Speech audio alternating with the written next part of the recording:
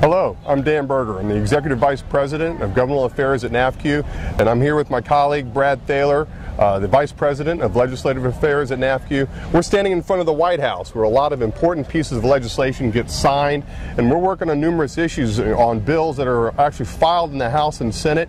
Brad, why don't you talk about some of those issues that we're working on at NAFCU? Thanks, Dan. We're working to pass legislation important to credit unions, such as the ATM disclosure fix, data security, supplemental capital, and of course member business lending, in order to get the bills off Capitol Hill and here to the White House.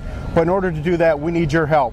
Dan, why don't you tell them how they can help us? One of the best ways to do it is through our grassroots. And one of our largest grassroots events is coming up in September. In fact, it's September 11th through the 14th, and that's our Congressional Caucus.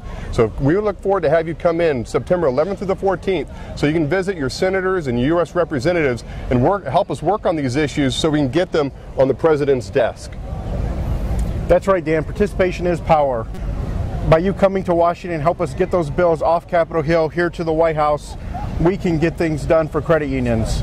Please join us in September at our NAFCU's Congressional Caucus.